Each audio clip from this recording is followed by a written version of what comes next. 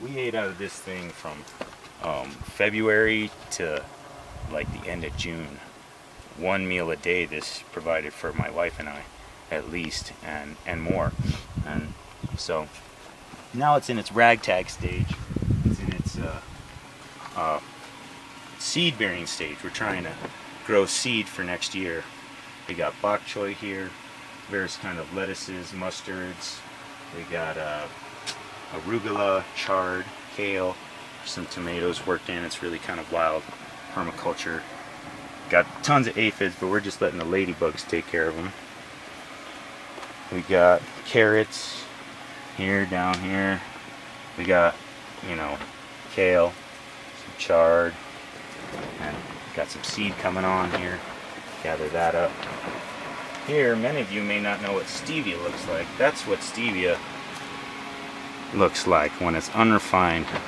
And it has all that good plant chlorophyll and stuff that is really kind of what you're looking for. Chlorophyll is very much like blood in the body. It acts similarly.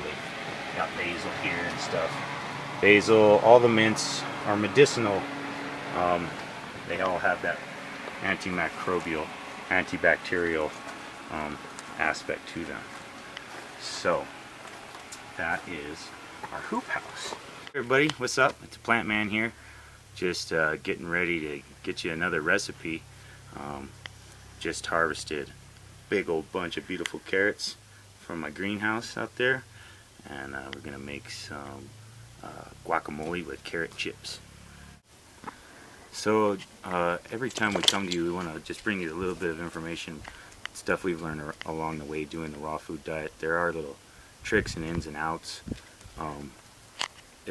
That's kind of hard to come by if you just get a recipe book.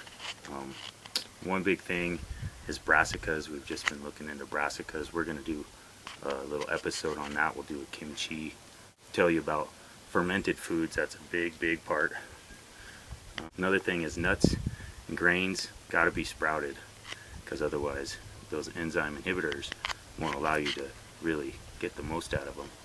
And you know, raw nuts and grains will put out a little tail once they're sprouted, and you can get books that will refer you to that.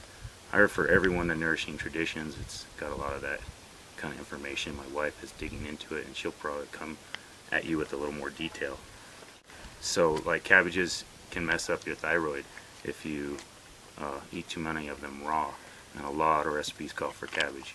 So another thing that I've keyed into recently after watching the documentary Breakthrough is a key thing about the raw diet is a very active lifestyle. I'm a landscaper, and so I get that every day. Another thing is meditation. Meditation really helps digestion. It calms the nervous system. You can kind of let things flow a little better. And then there's the subject of alkalinity versus acidity, the subject of living water and structured water within plants, and then just kind of the vibrational aspect and medicinal aspects of plants. So, you know, enough jabbering. Just wanted to give you a little tidbit about the brassicas and the nuts, and we'll bring you a recipe now. Okay, so we're going to just keep rolling here because we're pretty much there. Just show you a few tricks along the way. So you can see the recipe. We got avocados, 3 avocados here. We got tomato, lemon, cilantro, onion, corn, and we're gonna also add, we got some Celtic sea salt here. Yeah, this is my little trick for getting the pit out of the avocado. You just kind of dig it in there and twist. Oh yeah, garlic. Garlic's another key thing. Garlic, very important.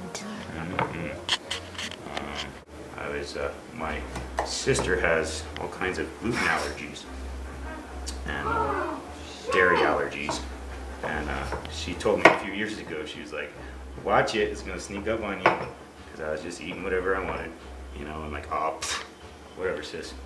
And it got me, and ever since I started this, I've had greater energy. I was kind of dragging around before. I'd wake up in the middle of the night, doubled over in pain.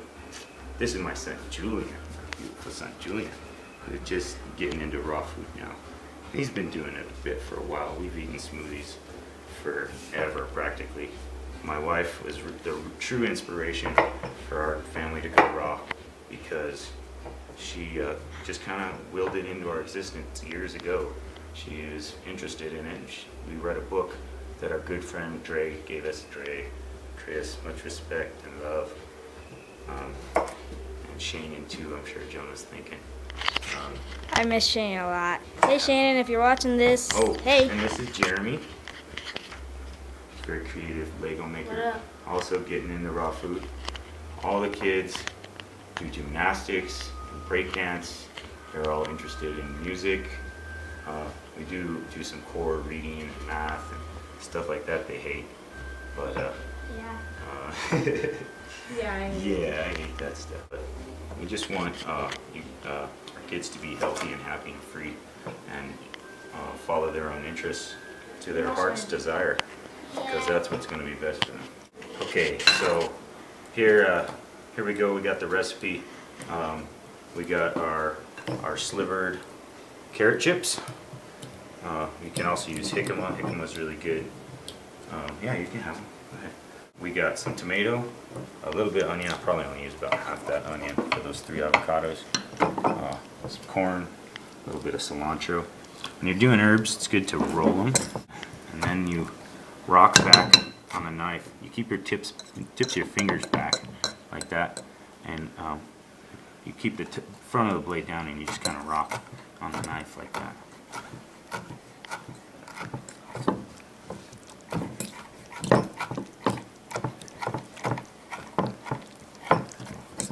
So, Jules is my smash master here. He's smashing it up. Looking good. And so, I'm just going to start adding as we're smashing it. Put a little onion in. Let me help you out too. Oh, there's also lemon juice in here. I think about a 1/4 cup, right, hon? Yeah. All right. Maybe a little more. All right. So that's it. Just gonna add a little salt now. Start with like maybe half a teaspoon or so, and you can just work up from there. And I kind of like it a little salty, so I'm gonna just off the bat add a little more. And salts are really good for you if you get the right kinds of salt. Got to get Celtic sea salt or pink Himalayan salt. They have a crystalline structure that is special, and it's not like your regular iodized table salt. Is kind of like a chemically funky noxiousness. So you want to try and get real salt. And so yeah, that's our recipe. We're gonna munch down now. And thanks again. Peace, much love. You want to try it, Jeremy? Yeah, let's munch, everybody. Tell me how it is, as long as it's still going. You want to try, Jonah? Well, might as well, I For the guess. sake of adventuresomeness. Mm-hmm. Oh man, Yeah. that's good. Oh, that is a stop. Mm. Personally, Ooh. personally, I have my own taste, but Yeah. whoever likes it, it's pretty good. Yeah. It tastes just like your average guacamole. How do you like it, Julian? Yeah. Awesome. Thanks for making this for me, Dad. You're welcome.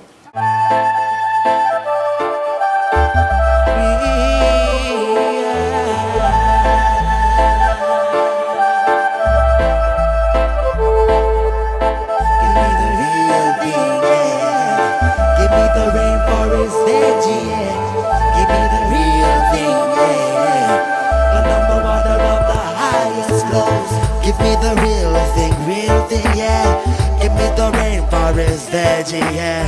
Give me the fruits of secluded groves along the water of the highest flows. Pick up the brown now and then pick up the black.